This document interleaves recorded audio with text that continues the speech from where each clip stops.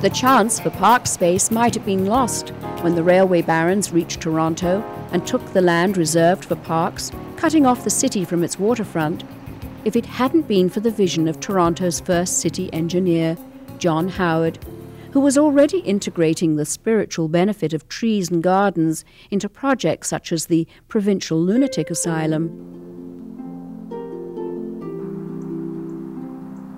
Cockburn Lodge is a country home of John and Jemima Howard, and he purchased a lot that was 165 acres that ran from Humber Bay along Lake Ontario all the way up to Bloor Street, and designed a Regency picturesque home at the southern end on a high hill overlooking Lake Ontario. There's many, many windows throughout the house with different views to the outdoors. There's interaction between the outside to the inside and back again. Actually, the first rooms were the parlor, what is now the dining room, and the bedroom, all around a central chimney. And then there is a second story with 4 bedrooms, Toronto's oldest existing bathroom, 2 kitchens, there's a winter and a summer kitchen here, and servants' quarters.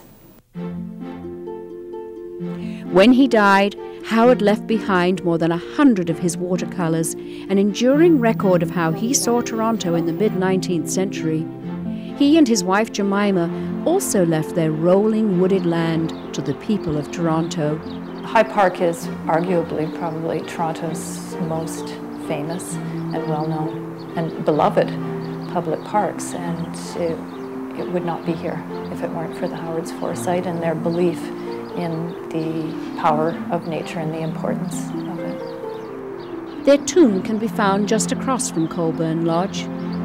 Probably the most fascinating feature of the tomb is the railing that runs across the front, and that is actually a portion of the original railing around St. Paul's Cathedral in London, designed by Christopher Wren in the early 18th century. At the other end of town, another park was built in the Beach, one of the city's oldest neighborhoods. The boardwalk remains one of Toronto's top attractions, especially in the summer.